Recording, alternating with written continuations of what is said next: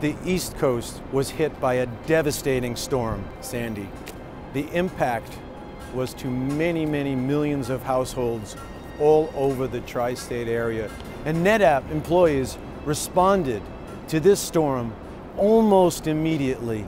To areas that were hit hard, we had people from our company drive hundreds of miles with supplies. We did about 8 hours yesterday, stopped in Aberdeen, Maryland, and then picked up some more gas and milk this morning for another 4 hours this morning. Landed here in Brooklyn, drop off the supplies here, generators, milk, gas, clothing, water, all the key essentials, everything that is needed to get back in swing.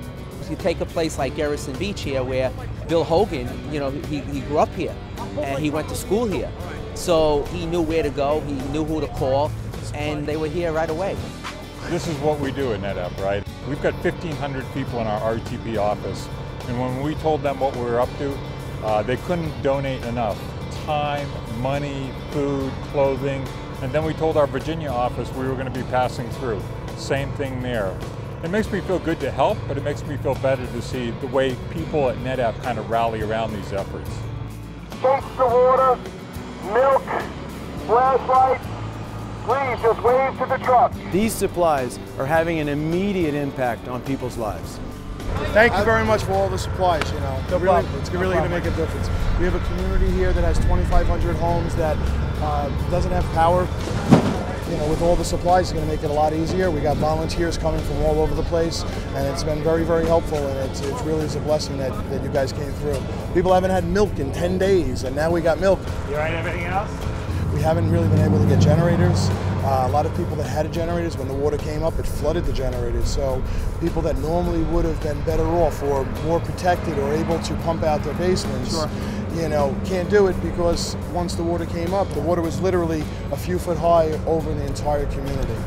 I have no heat whatsoever, no electricity, of course. Nobody around here has any. Thanks to NetApp, we were able to get John McIsaac, an 82-year-old vet, a generator to heat one room in his house. This will give me enough power to get electric heaters so warm up at least one room that I can live in with my cat, who is in the window over here sunbathing. Everybody's lives have been pretty much turned upside down. Nobody can get to anything. What they're getting at to is pretty much soaked. And we're just doing what we can to try to help dig some people out, get the recovery underway. Whoever can tear themselves away from work to come and help out in any of the areas that needed, everywhere from Long Beach out to Jersey Shore. Come on. A lot of companies give lip service. They say that they're about the community. They say they want to make the world around them a better place. NetApp actually puts its money where its mouth is. I couldn't be more proud. And in the midst of all this, we continue to operate and continue to service our customers, our partners, and the community. Without giving much thought, a lot of our employees really went out of their way and helped families in desperate need. Thank you for you guys. We have nothing. Thank you very much. I do appreciate it. Thank you very much. Happy we could do a little bit of our part. A little bit.